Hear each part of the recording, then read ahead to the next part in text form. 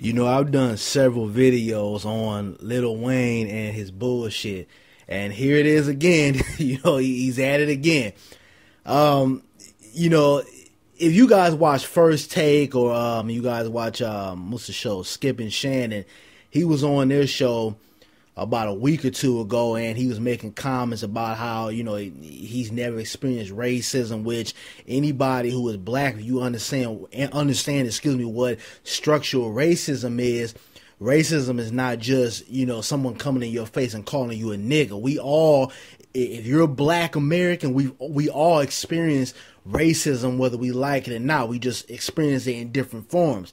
But he came out and he said that, he never experienced racism, and, he tried to back up his story by saying that a white officer saved him when he shot his stupid ass in the chest when he was a kid. Like, that backs up him not experiencing any racism. But here he is again, coming out saying that he doesn't know what Black Lives Matter means. And, I read this quote from it. First of all, this guy, the way he articulates himself is just, it's bananas. But he says, I'm a young, black, rich motherfucker. If that don't let you know that America understands black motherfuckers matter these days, I don't know what is. That man white, he filming me. I'm a nigga. I don't know what you mean, man. Don't come at me with that dumb shit, man. My life matter, especially to my bitches. Now, and I'm laughing because, it's so ignorant, and, it just goes to show you how lost some of our people are. And, obviously, Lil Wayne got a lot of backlash from his comments and just a lot of things he's been saying recently. And he tried to apologize and, give some type of explanation, saying that when the reporter asked him about his daughter being called a bitch and a hoe, he basically got aggravated by that and didn't really put any thought into any of his comments. But I can't believe that from Lil Wayne, because he says dumb shit all the time. He's a sample. There's no other way to put it. This is the same guy that came out and disrespected the life and memory of Emmett Till. So we can't give him, wide berth or an excuse for his actions, because he's a repeat offender. He does this all the time.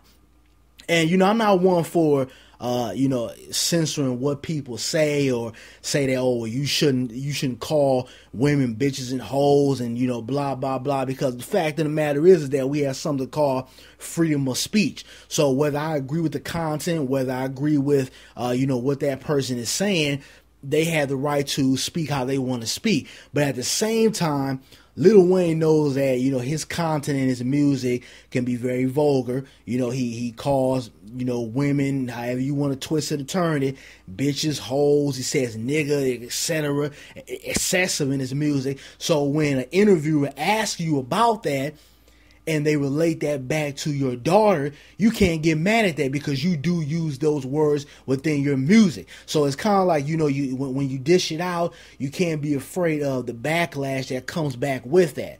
But, my advice to the black community is that we got to stop getting mad at, sambos and coons like Lil Wayne. These people are gone. They're lost. We can't help them. And the best thing we can do is just stop supporting these people. Don't buy the albums. Don't buy these little corny ass mixtapes. None of that. Because what's happening is that these people are becoming the face and the voice for our community. Because these interviewers, and when they talk about racism or white supremacy or things that are going on within America, they select certain people to articulate themselves that don't know how to articulate themselves about certain subjects. They go get somebody who is uneducated, someone who doesn't have common sense, someone who is afraid to speak up about a lot of things that we see going on in our society. So, it's a whole game that's rigged, and they pick people like Kevin Gates and Charles Barkley and, Lil Wayne and Stephen A. Smith and all these different characters out here that don't mind disrespecting the black community and tap dancing for white folks. So it's just up to us to, subtract ourselves from the brand and all the products that these Sambos are trying to sell to us, because it was us who got them in the spot that they're in right now. And a lot of these guys, you know, and females that come from the black community, when they get a check, when they feel like they're able to move to, you know, white suburbia, or, you know, they're able to go to the white parties. And when I say white parties, I mean the attire and the the ethnicity.